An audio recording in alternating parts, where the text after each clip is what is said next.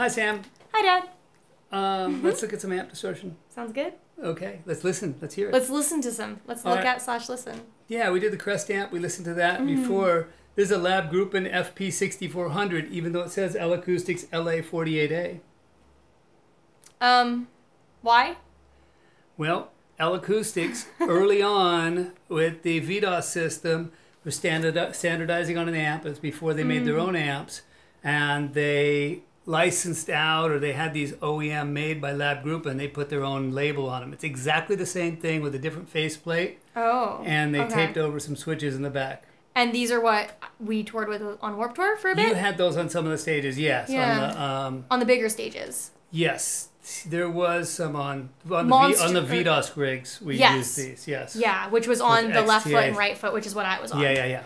And where, like, what time period, like, how far are we looking back with these guys? Because we know that the Crest audio is from, like, the 80s. Yeah, I think we bought our first VDOS rig in 1998, 97, and I don't know if these were out yet. I think that we were running them on Crest at the time. So these aren't super modern, but they're still in use. I think they're probably early 2000s. Yeah, because when VDOS first came out, they were speccing Crest and Crown and eventually QSC.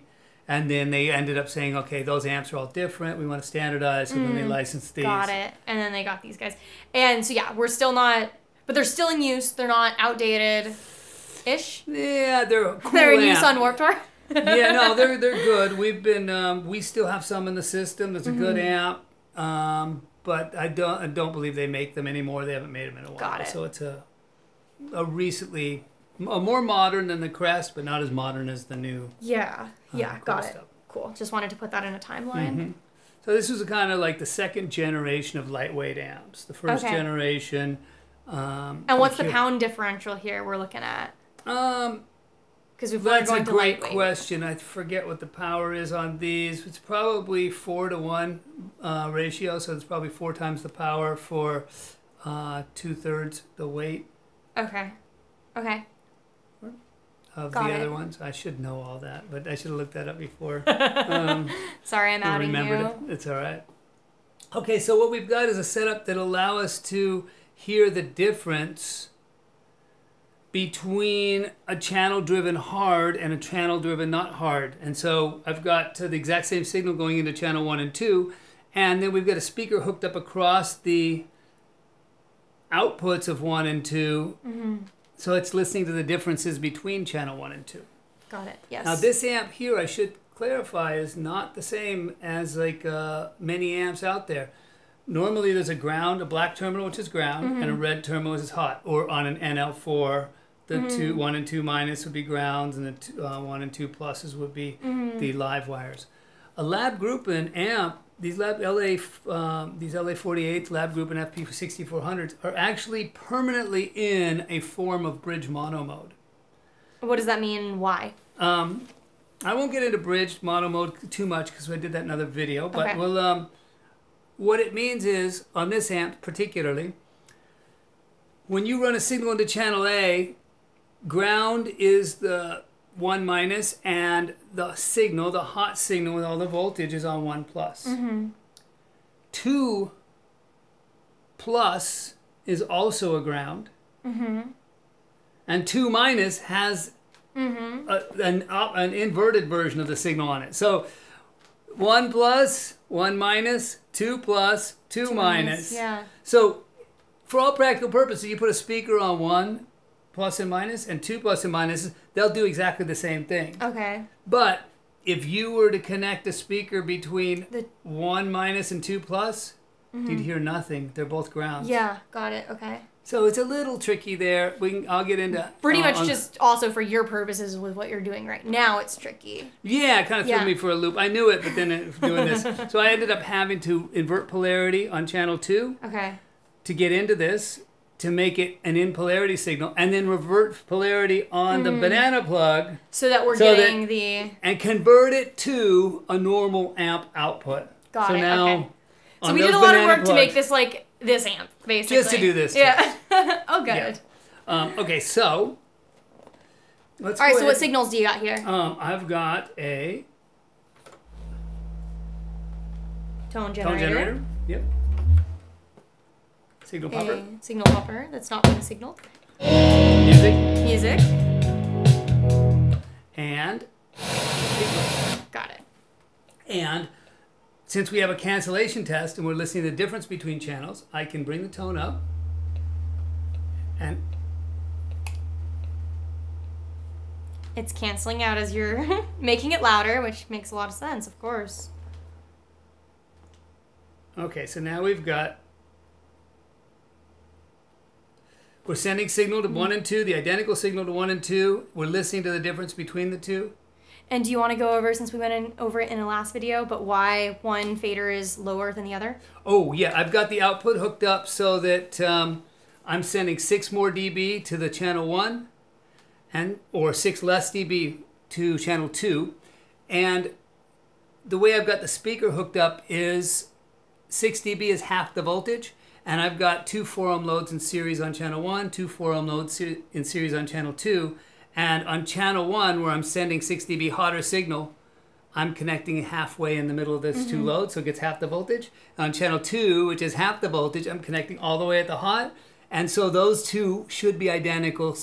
Those 2 signals will be not identical. They'll be 6 dB off. Yeah. And that way I can drive channel 1 6 dB hotter and push that into clipping. Which gets us the distortion from channel 1, which allows us to hear the distortion. While channel 2 is clean, canceling out the clean part of channel 1 and leaving the distortion. And because that one won't be distorting, so we're only getting to the distortion and not anything else. Exactly. Or very close to that, yes.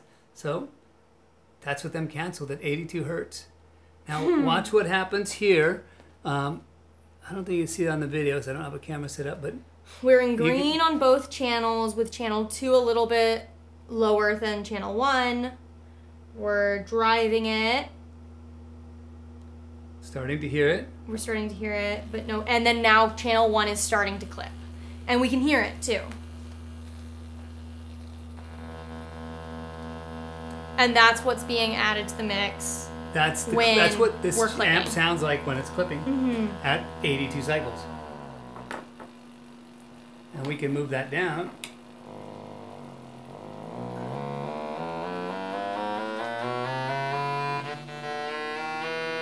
And let's go muck around here. Let me bring it down and go. Oh. I love the distorted tone just becoming a weird tone of its own. Oh, that sent the amp into VHF Protect. It did not like that. What does VHF Protect mean?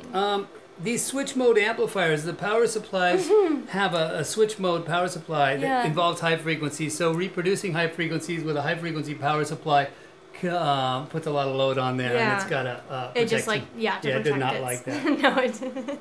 And here's 18K. Let's see if we can switch modes. Oh. It does not like it. So this amp, what am I smelling right now too? Is it just the amp being hot? I hope not. Yes, a little bit. Yeah, we're heating up the load too. I mean, we're running full power into the load. Something is stinky.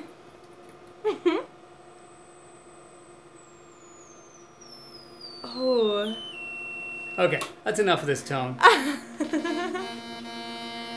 So that's pure distortion. Now watch what happens if I take it out of leave it in distortion, and we'll bring down the clean side. You can hear it sitting on top of there, right? Yeah.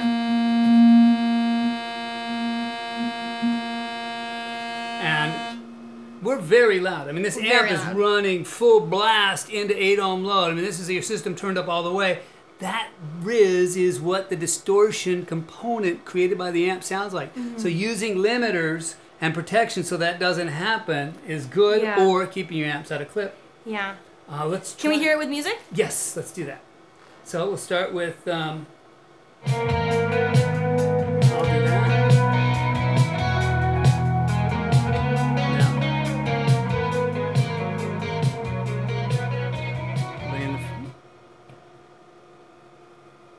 Now we're going up.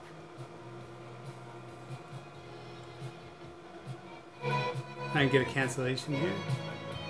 I'm just barely touching the fader. It's dangerous too because if you... Yeah, you don't... It'll be so loud if he kills the cancellation.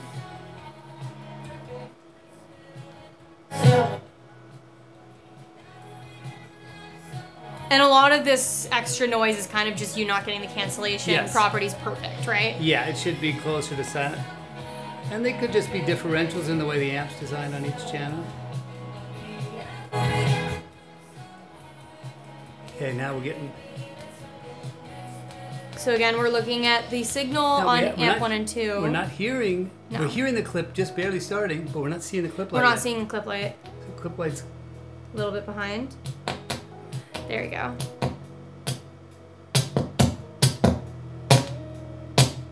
That's really loud. That's really loud adding. Alright, we can try pink.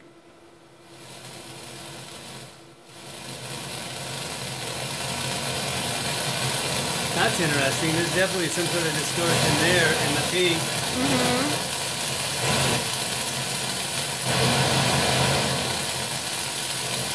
Ooh, ugly.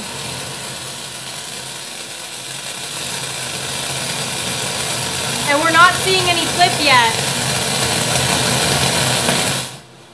Alright. And do you have any weird EQ on it? No. Oh. Now if I bring this down, we see how loud this is.